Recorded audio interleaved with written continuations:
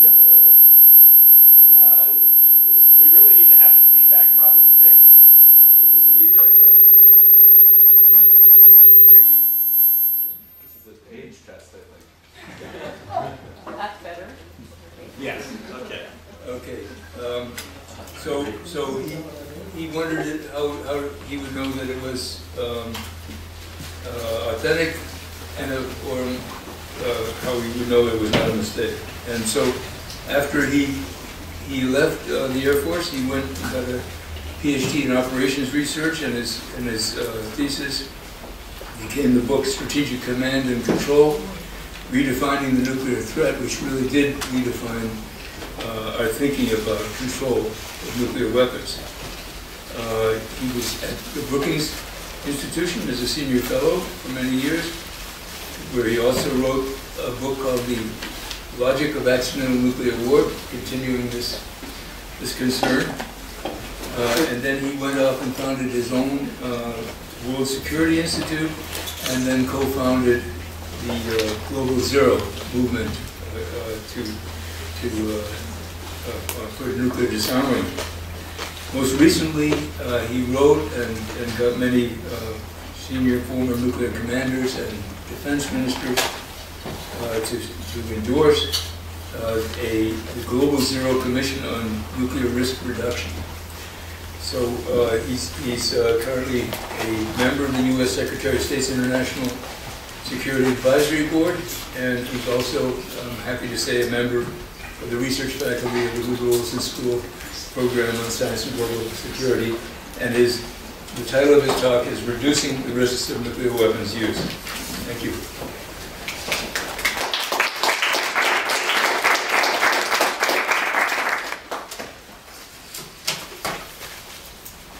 Well, I'm really fortunate to have two of the world's leading nuclear weapons experts here backing me up this afternoon. Frank being one of them, the other being Hans Blix, Swedish foreign minister, and famously the head of the search committee looking for the non-existent weapons of mass destruction in Iraq prior to the Iraq invasion. Those are the hardest ones to find, aren't they? So I'm very, very pleased to be able to present here today. Thank you for coming, for listening. As you might have gathered from Frank's introduction, I'm going to be doing a little reminiscing in my talk, because my interest in this topic of nuclear risk is not only professional, but it's also personal. Ever since I figured out how to circumvent the safeguards on the nuclear tip missiles under my control in the 1970s.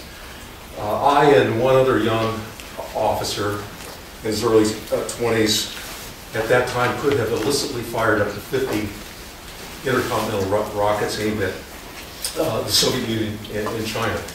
We could have single-handedly destroyed their major cities with the explosive firepower roughly equivalent to 4,000 Hiroshima bombs. We could actually have done much worse by sending a launch order with valid codes to other units of the strategic forces whose standing rule was to accept and execute any order that contained valid launch codes regardless of its source. So if a little birdie flew into the launch center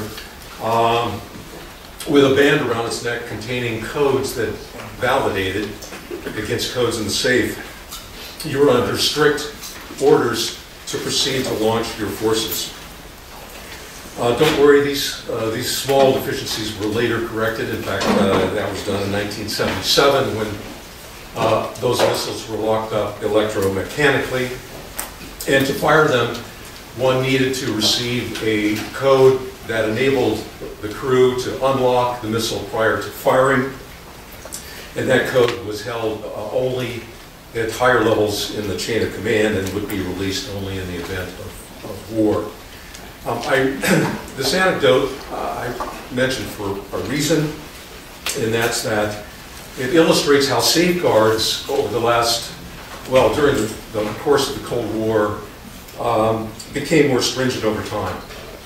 Early in the Cold War, the top priority was to ensure that nukes could always be used when directed. Ensuring that they could never be used except when directed was a secondary priority.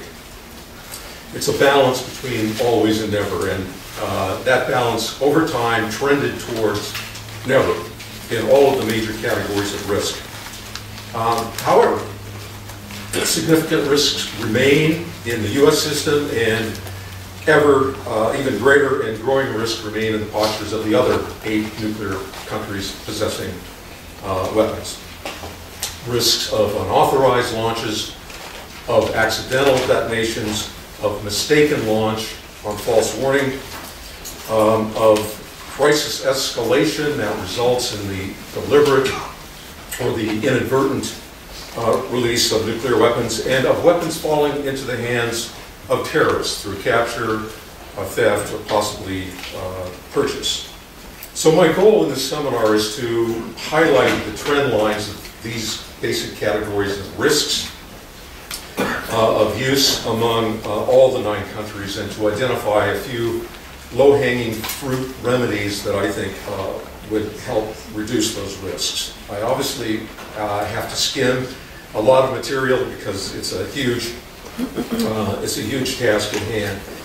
And I want to begin by saying that there are clearly big gaps in our knowledge, including in the American system, which is by far the most transparent. We discover new worrying deficiencies in the US system all the time. Partly this reflects the emergence of new threats to command and control, like cyber warfare, the impact of which we haven't even begun to understand and analyze. Often it just reflects problems, discoveries of previously overlooked deficiencies. And I, again, will mention my own experience here in the mid-1990s when I advised a commission looking into possible scenarios involving the unauthorized use of US nuclear weapons. Scores of scenarios were discovered. Scores. One involved an electronic backdoor into the naval communications network. This early discovery anticipated the current concern with cyber intrusion into these networks. It also identified a serious deficiency in Trident ballistic missile submarine safeguards, and led to the installation of a major new safeguard in 1997. These were all old problems that only surfaced through independent review, and this happens time and time again. We never quite get to the bottom of these things. So these gaps and uncertainties make it hard for any of the 9 countries with nuclear weapons to defend the claim that their deterrent value outweighs the myriad risks of their use. Simply don't have a solid assessment on the risks. Don't necessarily have a solid assessment on the impact of deterrence either. But I would further argue that the risks are far greater than commonly believed. They are growing in some areas, and remedies are urgently needed. So the bottom line is that none of the 9 nuke nations are anywhere close to never, to zero risk.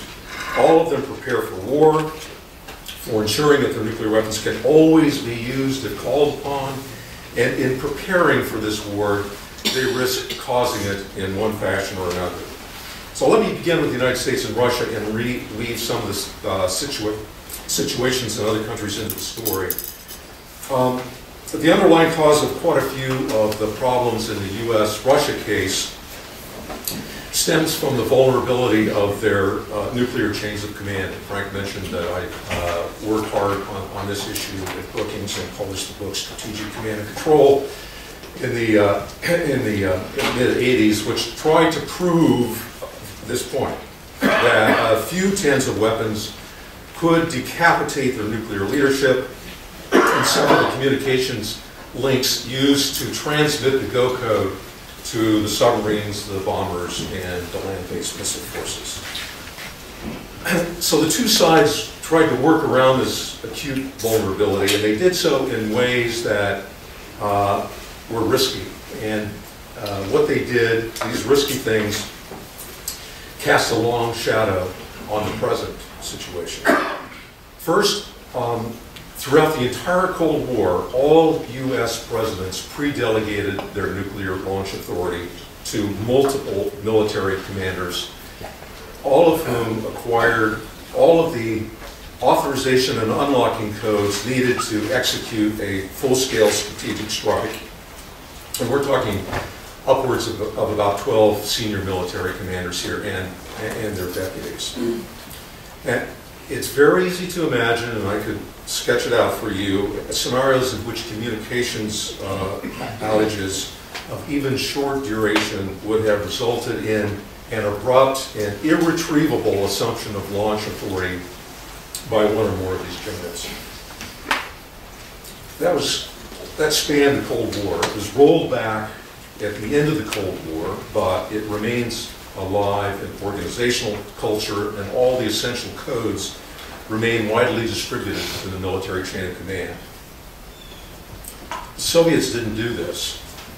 They distrusted their military, and they absolutely eschewed pre-delegation. So their approach was to impose highly centralized, top-down control, core value of their political culture going back to the czars. They invested huge sums in building underground and other command posts to protect their leaders. They infiltrated KGB and political officers into the nuclear chain of command from top to bottom. They installed sophisticated locks on all of their strategic, not non-strategic, but strategic weapons at an early stage of the Cold War, and they held the unlocking codes for those weapons at the highest levels. And finally, they directly linked the top-level command posts to the missile launch equipment in the field so that they could bypass all humans down the chain of command. They even went so far as to build an elaborate launch apparatus really akin to the doomsday machine in Dr. Strangelove in order to ensure semi-automatic nuclear retaliation in the event of a U.S. strike that decapitated their top leadership. An impressive set of safeguards, but as the Moscow coup of '91 demonstrated, when a country's social and political contract collapses, it brings down with it virtually the entire edifice of safeguards. And in this case, the coup plotters, including the head of the KGB and the defense minister and others who often were inebriated and certainly were exhausted most of the time, simply seized the reins of nuclear forces from Gorbachev, and safeguards were severely compromised as a result. A few years later, an alcoholic by the name of Yeltsin had his finger on the button. So the standard assumption in the deterrence paradigm of rational actors at the apex of nuclear command at all times simply really doesn't hold up too well. And that's true even in the U.S. case. I was on alert in a launch bunker during the '73 Arab Israeli war when an order came down directing us to move to the next higher state of nuclear war, retrieve our launch keys and launch codes from our safe, and strap into our chair to brace for imminent nuclear explosions. Nixon was the president at the time, but he was not in charge that night. He had retired to his quarters reportedly inebriated before Henry Kissinger and others ordered this nuclear order. In contrast to the Soviet penchant for locking up their strategic nukes, the U.S. delayed introducing locking devices requiring input from higher authority to fire the forces. The individual commanders possessed the technical ability to fire their weapons throughout most or all of the Cold War. Bomber crews until 1970, land missile crews until 1977, and 1997 for submarine crews. These devices still are far from foolproof. By the 70s and 80s, both sides also adopted an accident-prone tactic known as launch on warning in order to ensure that their strategic forces could be fired before incoming weapons arrived. Now, The flight time of incoming weapons is 12 to 30 minutes. So nuclear decision-making on both sides became extremely rushed, emotionally charged, and yet pro forma, because of the potential for panic, pro forma driven by checklists. I describe it as a rote enactment of a prepared script.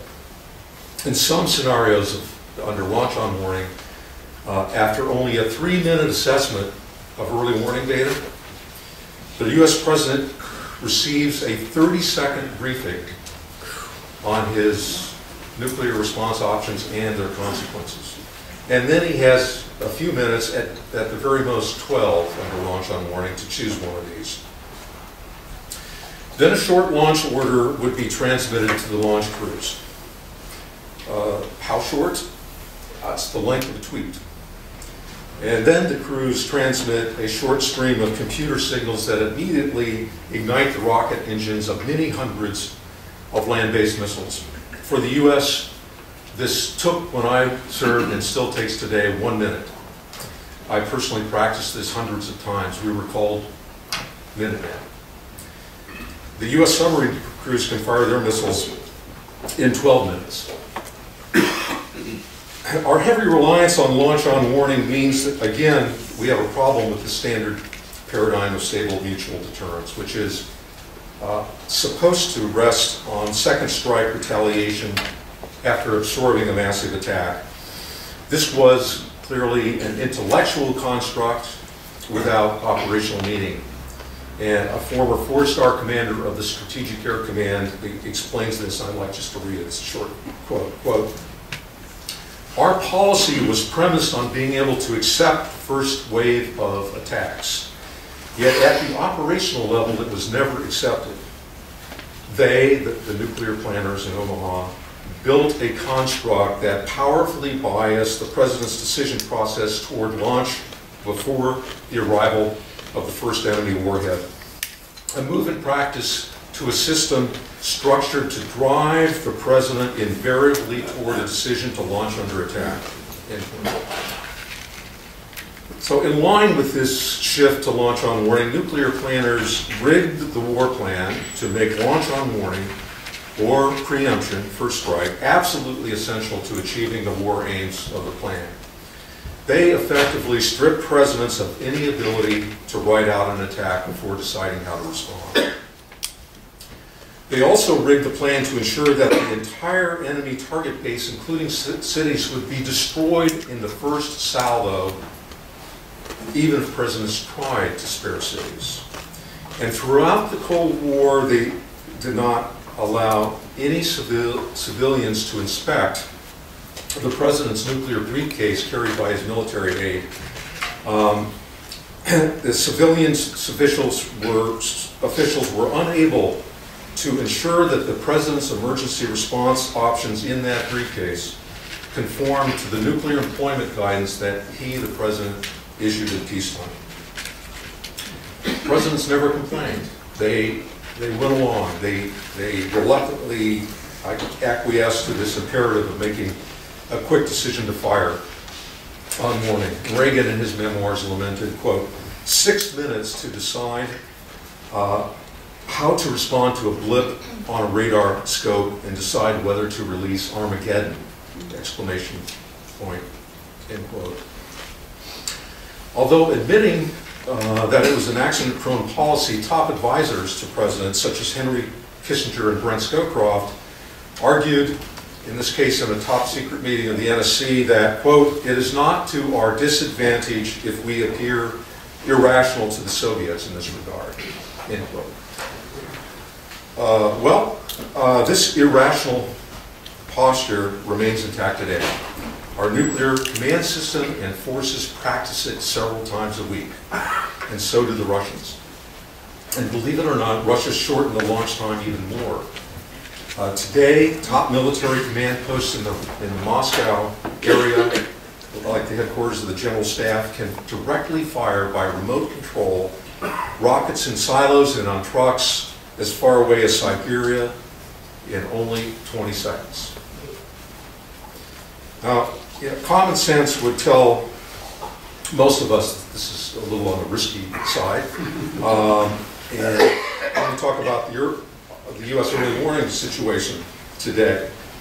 Each day, our teams in the Early Warning Center out in Colorado receive indications that require them to urgently assess whether we're under attack or whether the indications are not threatening or the alarm is false. Once or twice a week, they have to take a second close look. And every now and then, all hell breaks loose. And the indications look real enough to bring them to the very brink of the system, to the brink of launch on the way. The United States and Russia come this close on 2 or 3, maybe 4 occasions each during the course of the Cold War. I mentioned one of them, an occasion involving Zbigniew Brzezinski, his national security advisor, who was awakened and told twice that the United States was under full-scale Soviet nuclear attack, and he was just seconds away from picking up the phone to, in the middle of the night, to ask or instruct President Carter that we were under attack and that Carter, would have to choose a retaliatory option without delay.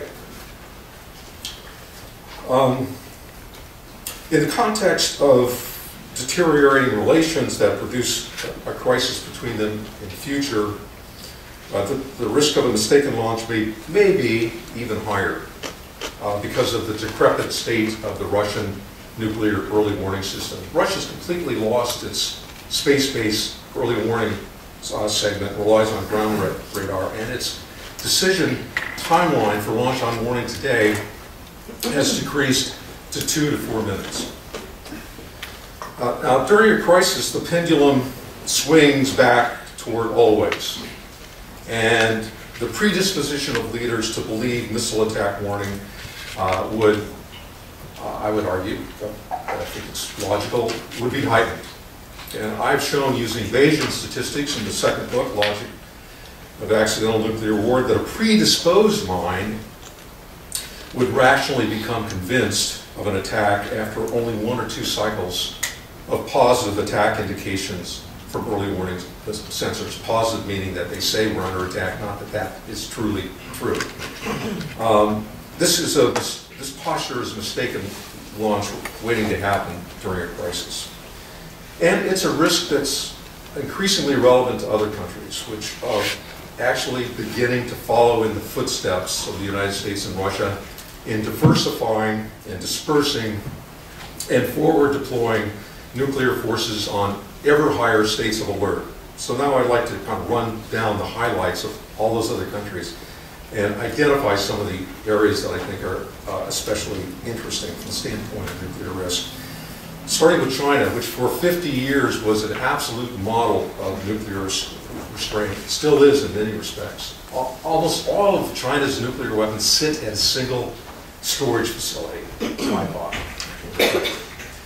Transportation and uploading of these weapons would take days to weeks to months. Control over them is highly centralized and reinforced by modern safeguards. And so in peacetime, China runs minimal risks in all of these dimensions that I've been discussing. But this restraint appears to be on its way out. The Second Artillery, which runs China's nuclear forces, wants to put forces on higher alert and send them out on patrol on land and sea armed with nuclear warheads. And China is also developing an early warning satellite network that could support an option of launch on warning.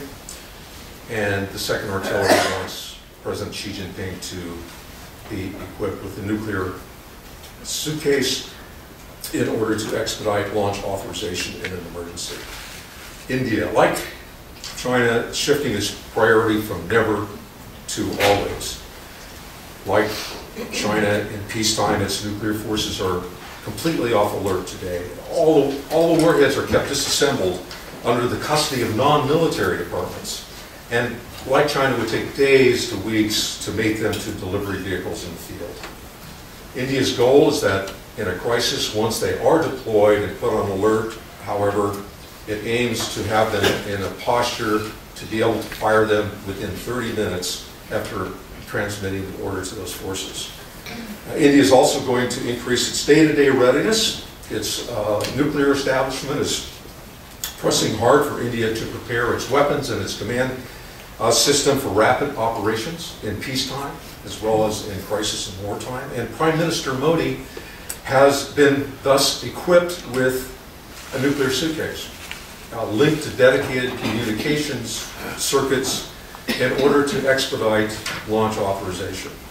These are major shifts, in my view, in China and India, away from never toward always. Now I turn to Pakistan, which is even more worrisome. It's the fastest growing nuclear arsenal in the world and may soon overtake China and for third place before long, in a decade or so.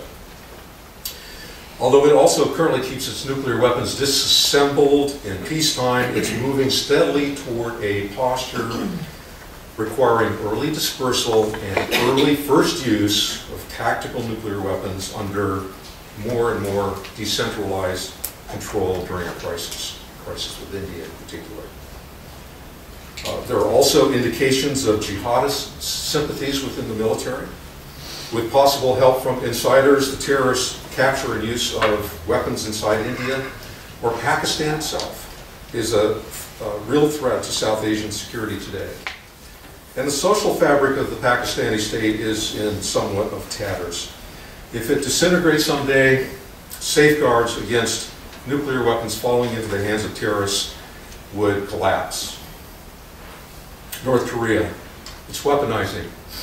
It's reportedly making headway in miniaturizing nuclear warheads to fit atop its missiles, but already North Korea has missiles that have ample space in their nose cones to carry crude fission devices as far away as Japan.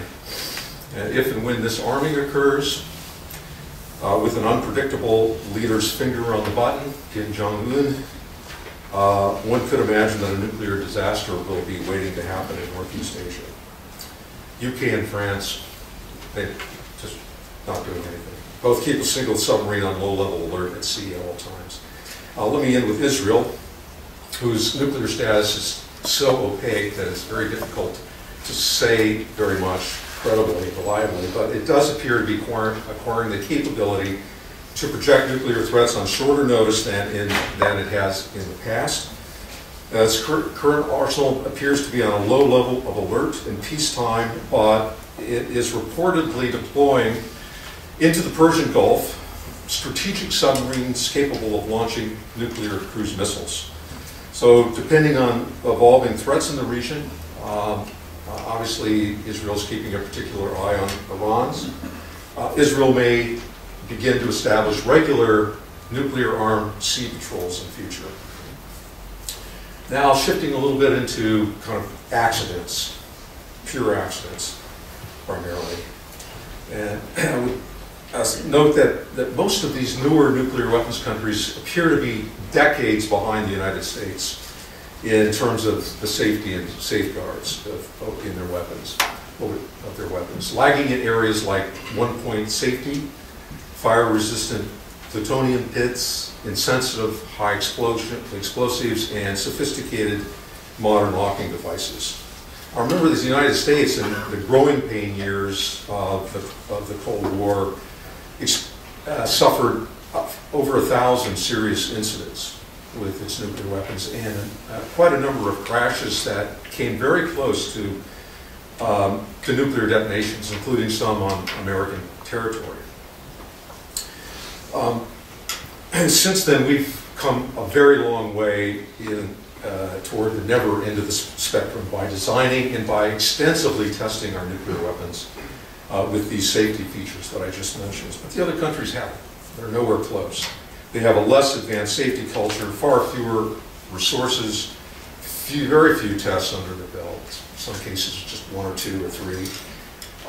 And they lack the technological sophistication of the United States. And as a consequence, they are going to run even higher risks of accidents and detonations during their growing pain years. And these risks will only grow as they increase the readiness and tempo, operational tempo of their weapons as they are doing today. This isn't to suggest that we can rest on our laurels. Many of you have probably heard the story of the 6 nuclear cruise missiles that were inadvertently loaded onto a U.S. bomber in 2007 and flown across the country. No one knew the payload was nuclear, no one knew that nukes went missing at the home base, and no one guarded them for over a day. More recently, we learned that our launch officers, the young folks sitting in the hole like I used to do, are violating nuclear weapons safety rules intentionally. They have, in some cases, compromised the launch codes, and they basically have low morale and are ethically challenged in many of the things that they're doing. A recent report that was dug up through Freedom of Information Act revealed that between 2009 and 2013, there were nearly 1,500 incidents involving Air Force nuclear weapons alone, just the Air Force. Russia's can't be left off the hook.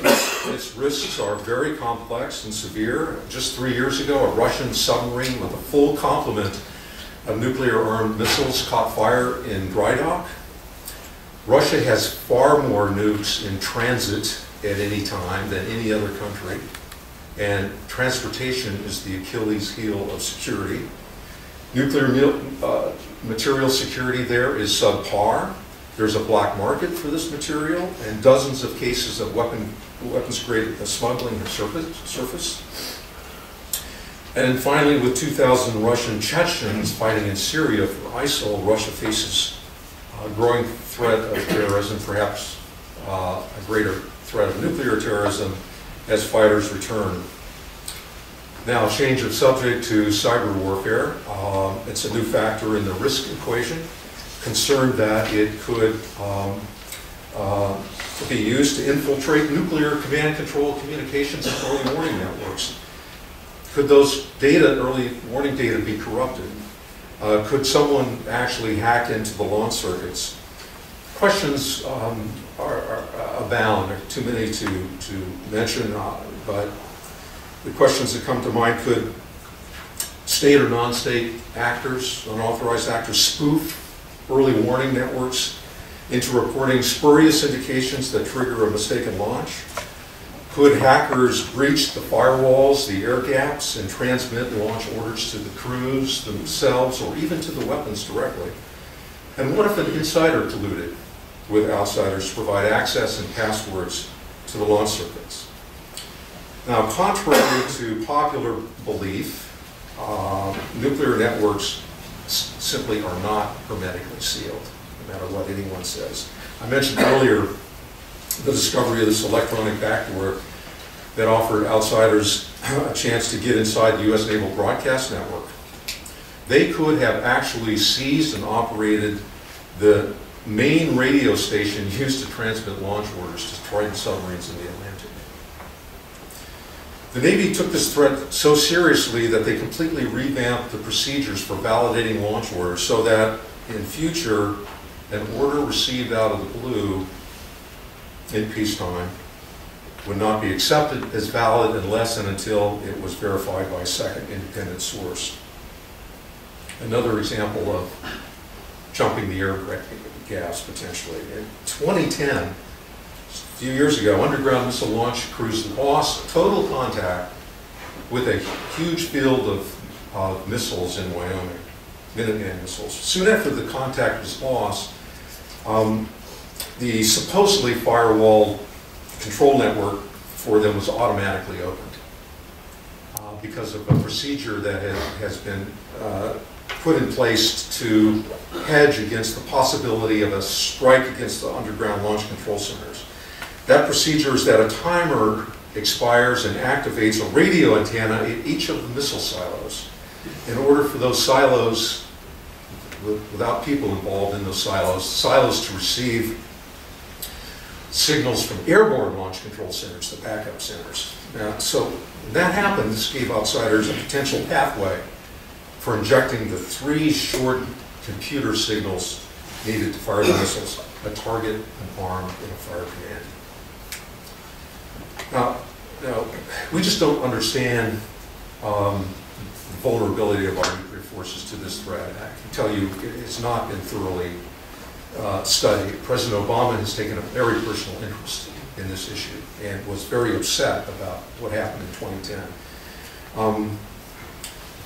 But the bottom line to me is that in light of our poor understanding of the threat, it just seems imprudent in the extreme to keep U.S. and Russian nuclear missiles ready to fly on hair trigger alert as soon as they receive a short stream of computer signals.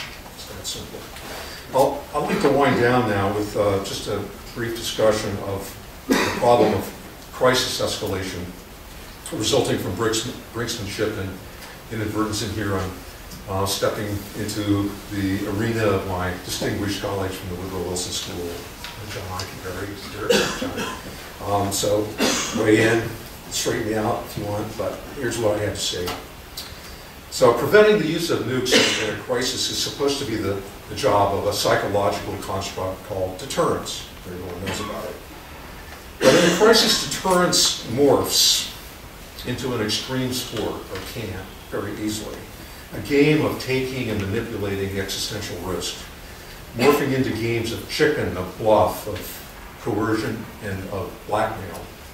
And the basic idea here is to get the other side to back down by instilling fear in the other side that things are getting out of control, and that events may spin into and out of control to the threshold of the use of nuclear weapons.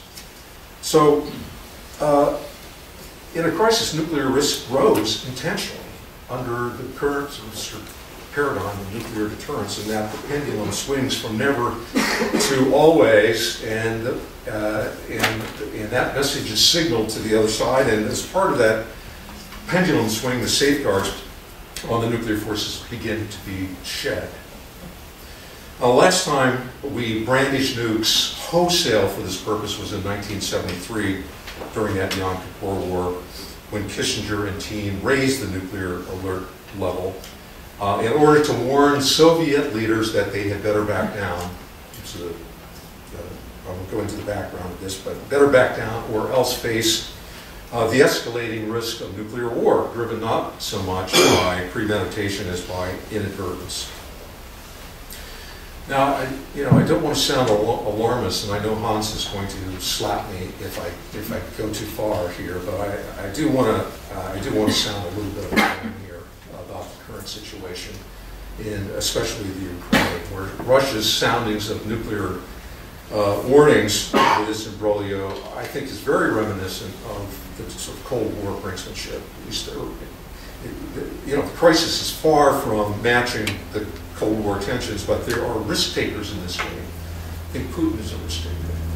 And we're witnessing the early stages of a spiral of action-reaction cycles along with dangerous unintended consequences. So we're seeing that NATO fighter planes are making hundreds of intercepts of Russian warplanes, which are stepping up their provocative overflights of foreign airspace.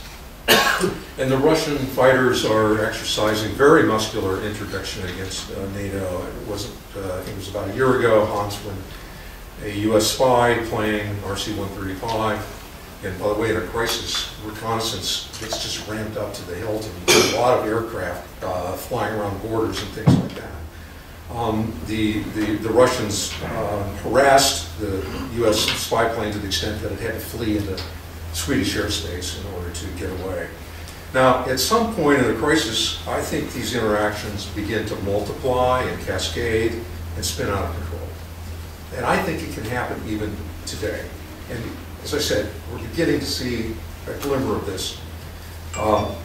In order to in response to sort of the Russian provocations in Ukraine, we've moved to reassure our NATO allies in Eastern Europe. And in doing that, we've been flying U.S. strategic bombers to the region, sometimes in provocative formations. And again, the Russians have responded and countered with actions that have involved nuclear-capable missiles. This begins to happen across the board, and it's impossible for anyone at the top to manage this. It becomes a highly decentralized process. And here's another example of what's going on. We began deploying Aegis destroyers in the Black Sea in response to this problem to reassure our allies like Romania that we're there for them. And as it turns out, these destroyers carry substantial numbers of cruise missiles armed with conventional warheads with a range of 1,000 miles, which means that from the Black Sea they could hit Moscow. They could actually destroy the Kremlin virtually without warning. By my calculations, they could destroy virtually any target within range except for the most hard of targets, those in the sort of 1,000 pounds per square inch blast overpressure range.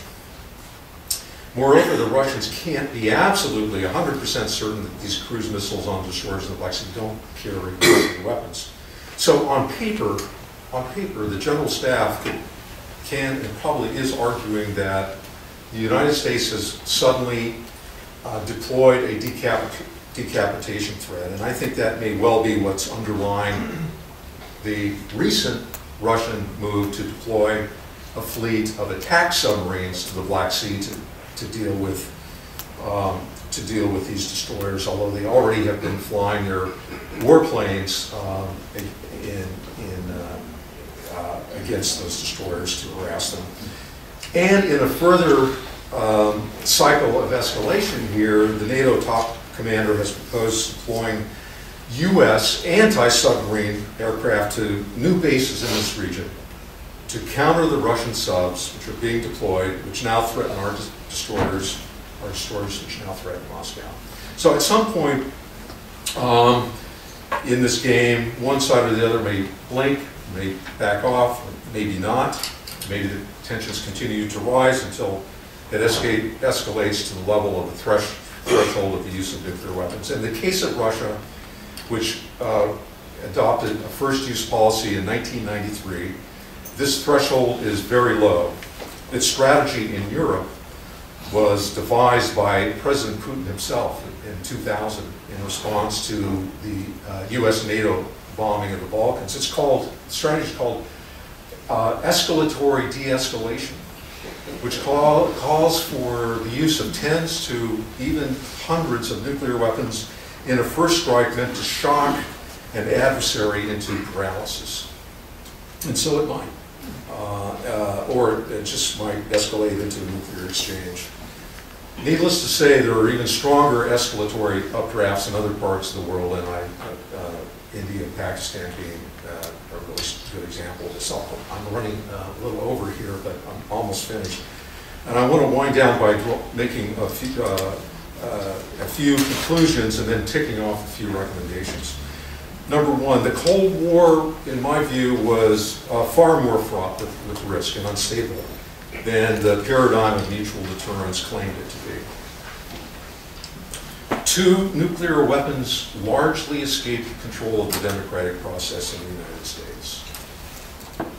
3, although some major risks have subsided in the case of the original 5 nuclear powers, other major risks persist, including problems of launch on false alarm, cyber threats, and this slippery and steep slope of crisis escalation. 4, the newest members of the nuclear club are running a multitude of growing risks, and Pakistan in particular is a nuclear explosion waiting to happen.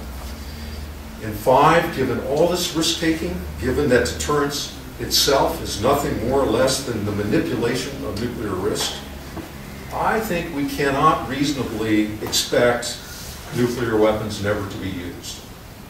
I think we are closer to always than to never, and we can reasonably expect nuclear weapons to be used in our lifetime, somewhere in the world. So, the solution is to get rid of them all. Amen. Zero. Amen. But that's not going to happen overnight. And in the meantime, we need a few ideas, measures that can help mitigate some of the risks that I've outlined. And so I have 7 of them. This will take 2 minutes, and I'll be done. Number 1, the United States and Russia could agree to eliminate launch on warning from their strategy, and I think they should. and they should immediately cease conducting exercises that involve launching nuclear forces solely on the basis of data from early warning sensors.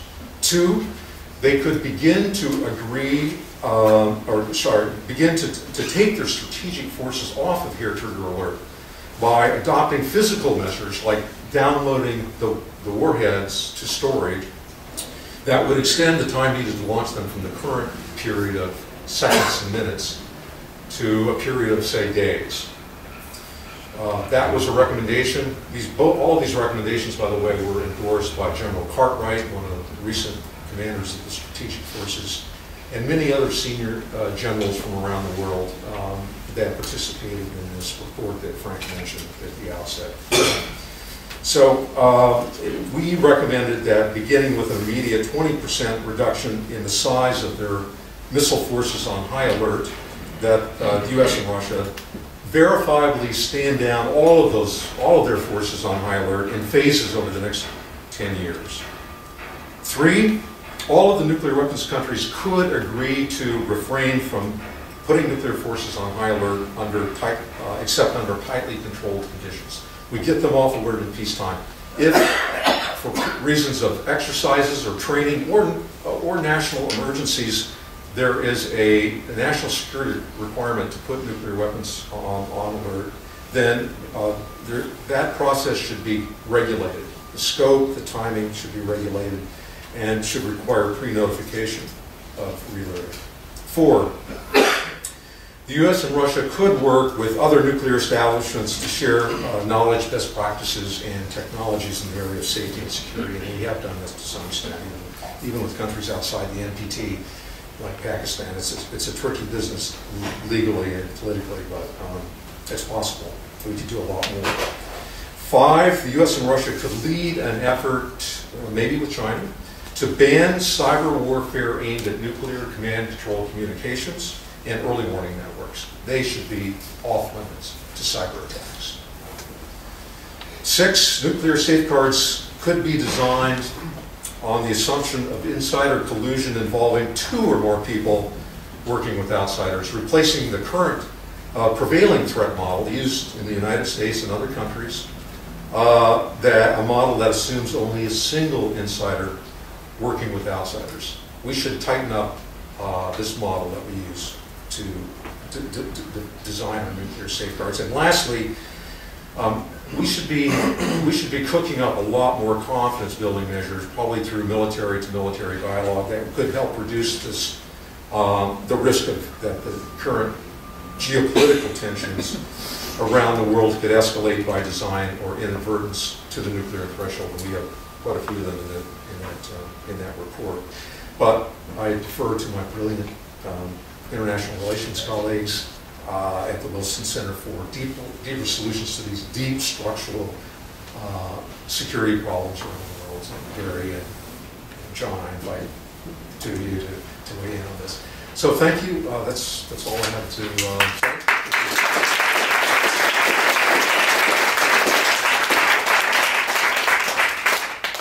Thanks, Bruce. We have about 10 minutes for questions and comments. So why don't you just recognize people?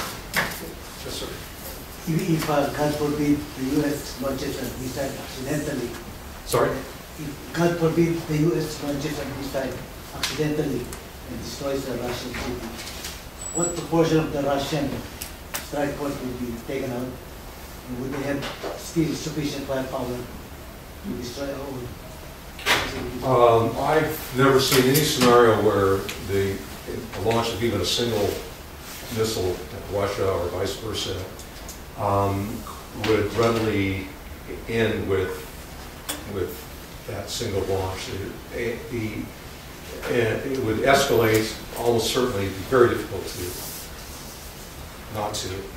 And given that the two sides have 5,000 nuclear weapons in their respective arsenals, with roughly 800 of the strategic high-yield nuclear weapons on launch-ready alert at all times, there's, one missile launch by accident would have no impact on the sort of the strategic balance on the firepower available to either side. The question really becomes, how would you manage that kind of crisis? So one mistake will not cause Armageddon. One mistake will not cause Armageddon. Not if it didn't escalate beyond a single missile. But as I said, it's a very difficult proposition to control the operational interactions between two countries that have just used a nuclear weapon against one or the other. Chris?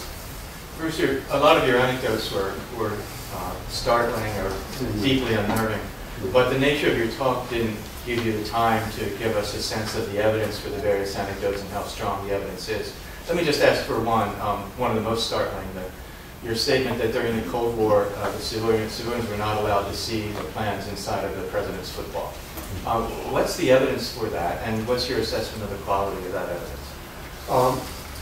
In that particular case, the evidence comes from a man who graduated from the Woodrow Wilson School and who has published an account of his experience on the inside, attempting to achieve that very aim of having civilians get access to the nuclear football, which was finally accomplished at the end of the Cold War when this individual, I think many of you know him, Frank Miller, was able to persuade Caspar Weinberger, the Secretary of Defense under Ronald Reagan, to force the issue. And so Frank Miller has written this up, and it's going to be appearing in a forthcoming publication. I have a feeling that it may be undergoing some classification review. And the fact that it was published with the blessing and approval and also corroboration of a 4-star general in the Strategic Air Command gives me confidence that this is a credible anecdote. There's nothing that I said that doesn't have this very strong basis in the empirical record or in my personal experience. So in some cases there would be individuals, particularly in the Air Force, who would say, Blair is not explaining it exactly right.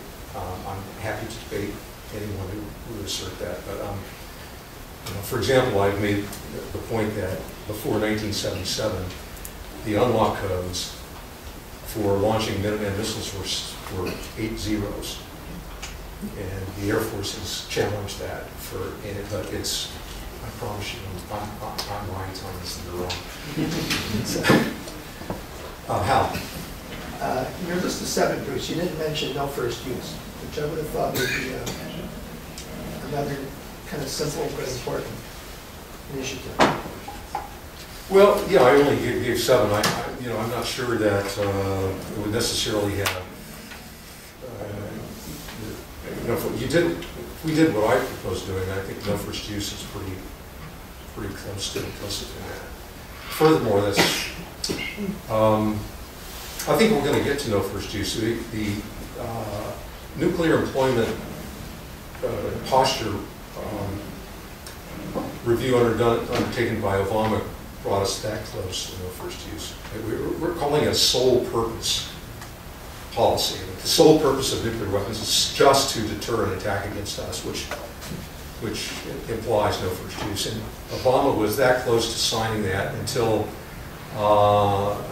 another person, whose name I won't mention, talked him out of it at a sort of penultimate meeting at the National Security Conference when they were reviewing the final document, on the grounds that we might have to use nuclear weapons to deal with a problem of a terrorist threat of biological attack against the United States. It's a long story, but that was the gist of the reason why we didn't actually get to President Obama endorsing a sole purpose for nuclear forces. So let's go back here. In the past year or so, we've seen calls by some American commentators like Matt Kroenig and Albert Colby to adopt a more so-called tailored nuclear posture that might involve more emphasis on non-strategic weapons or forward deploying nuclear weapons and so-called limited nuclear use. I'm wondering if you can talk about what kind of challenges that doctrine might pose from a command and control perspective, and how that would sort of intersect with some of the issues you talked about today? Well, I think it's an attempt to make nuclear weapons more usable, which we don't need because we are the juggernaut in our conventional strength. We simply don't need nuclear weapons. And in fact, some work that I'm currently doing here at Princeton shows how thoroughly we are managing to substitute conventional weapons for nuclear weapons. So we don't need to go down to mini nukes. We can jump all the way to conventional weapons to perform almost all the plausible missions that we might have to perform in the future. So yeah, I would. I think it's really nonsense. Zia. Bruce, looking at your 7 things that we need to do, if you had to turn it into a research agenda, what would it look like for people who are here and elsewhere? Well, I think that we would lay out in more detail the underlying risks, which I've highlighted here, and then lay out, as we started to do in this report, signed off by the Cartwright and Company, lay out a set of options on how, for example, one would stand down our forces to take them off alert, and that report has about 25 examples of how the United States and Russia could do that, from taking warheads off to removing other critical components from the missiles besides the warheads. For example, a submarine goes to sea, you could take off its guidance set and just leave it in the submarine, but not mate it up to the missile. A whole range of things that are interesting. What gets dicey and challenging from the standpoint of research basically are two issues. One is how important is verification, and if you're just standing down in the beginning, a small percentage of your force, like 20%, I would argue verification is not problematic. But if you're standing down 100%, then it's much more important. How do you verify those various options? And secondly, and this is sort of the bugaboo within the Pentagon, the reason they push back on me on this agenda of de-alerting is how can you prove that if we did begin a re-alerting process in a national emergency during a crisis, that process would be stable enough that it would not result in first strike incentives. And so that's a very interesting and challenging set of research undertakings. Yeah.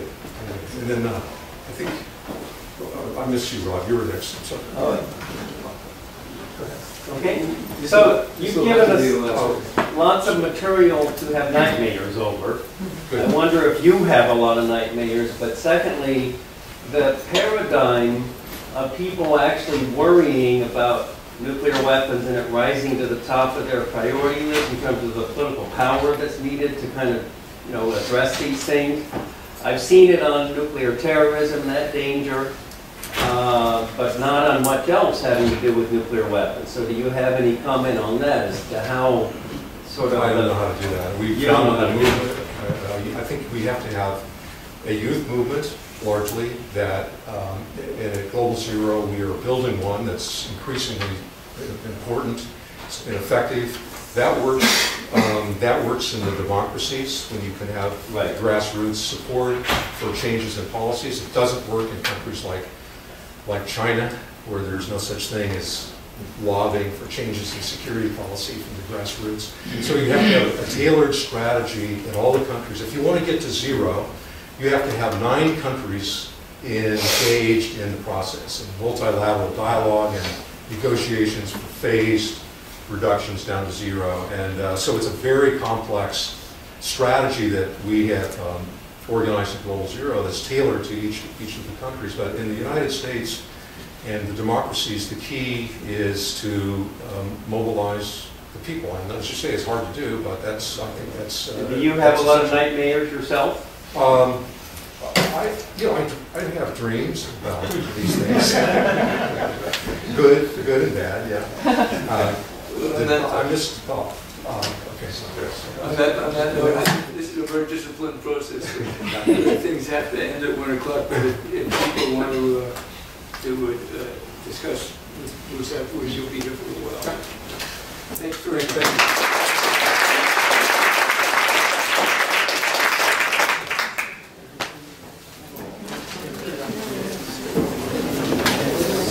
Pretty scary.